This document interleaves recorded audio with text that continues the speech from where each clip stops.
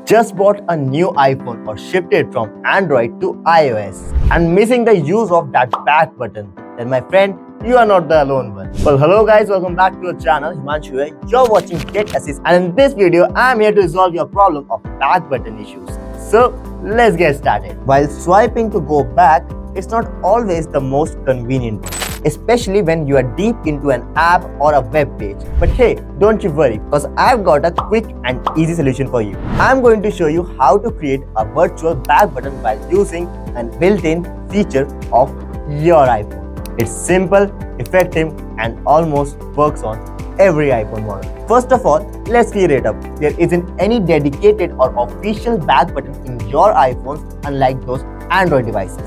iPhones rely on swiping gestures while navigating through apps or screens. And this can be really frustrating when you are used to use a physical back button. And we are going to mimic this function while using a feature called AssistiveTouch. So first of all, head over to your settings, then go to Accessibilities. Here, under the physical and motor, toggle on the option Touch. The first option here is Assistive Touch.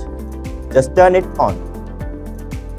Now, you can see a circular ball-like thing on your screen, which we have to customize according to our needs, according to our Android needs. Under the custom actions, you can see the single tap on it and select home. So when you single touch on it, you will be back to your home page. Similarly, now go to the double tap option and select app switcher. So whenever you toggle on it, you can find the app switcher just like you change the multitasking on your Android device. It's not exactly the back button, but it's the closest one to act as, to mimic as the back button, and it will give you the feel of getting back to home screen or switching the app just like you do on your Android device. And that's it. It's a quick and simple way to add the back button functionality to your iPhone using Assistive Touch.